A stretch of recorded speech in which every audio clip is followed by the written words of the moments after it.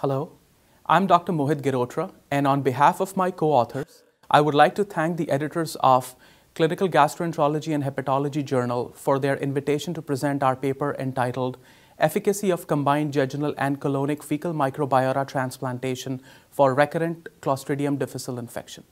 Fecal microbiota transplantation is a therapeutic modality involving instillation of fecal material from healthy donors into the GI tract of patients with recurrent C. difficile infection to restore the recipient's microbiota to a pre-diseased state. Several uncontrolled observational studies have shown varying degree of clinical efficacy of FMT when delivered via NG tube, fecal enemas, upper endoscopy, or colonoscopy. Our prospective study was started in 2010 when we postulated that the simultaneous administration of standardized and processed fecal filtrate into the jejunum and colon of RCDI patients who were refractory to antibiotic therapy may lead to a better outcome with a single application. In addition, we examined this effect of stool processing on the microbiota transplantation of donor fecal samples and investigated fecal microbiota changes in recipients before and after FMT. RCDI patients between 18 to 90 years with more than 3 recurrences were considered eligible for enrollment. Healthy donors were carefully selected, and for FMT, fixed amounts of fecal filtrate prepared from 25 to 30 grams of stool were administered to the patients during enteroscopy and colonoscopy. Successful therapy was defined as resolution of diarrhea and disappearance of stool C. diff toxin after FMT.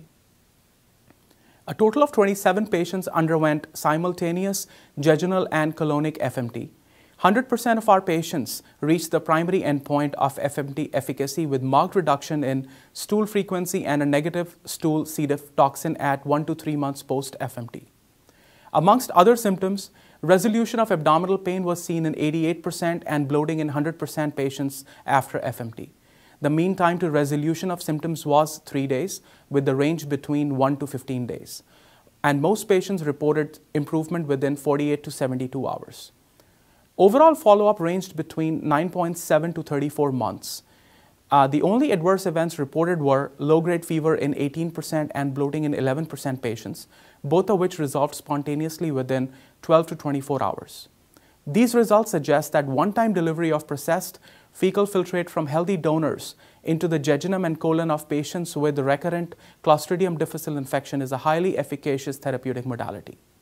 The fecal samples collected from 2 FMT patient and donor pairs before and after FMT were analyzed using 16S rRNA gene amplification amplicon pyrosequencing analysis. And this reveals several unique findings. Firstly, homogenization and filtration of fecal samples did not result in any significant change in microbial composition. Secondly, we found a significant reduction in bacterial diversity and richness in fecal samples from 2 RCDI patients before FMT in comparison to after FMT samples. Thirdly, we noticed overall similarities between after FMT patient and donor fecal microbiota compositions. Details of these interesting changes are discussed in our manuscript.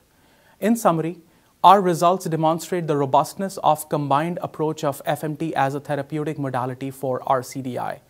Based on genomic studies, restoration of healthy gut microbiota characterized by an increase in Lactobacillus family and reduction in Enterobacteriaceae may be the likely mechanism underlying the clinical efficacy of FMT in this group of patients. These observations demonstrate the potential to optimize FMT in future with targeted therapies containing predefined cocktail of microbial species. Thank you.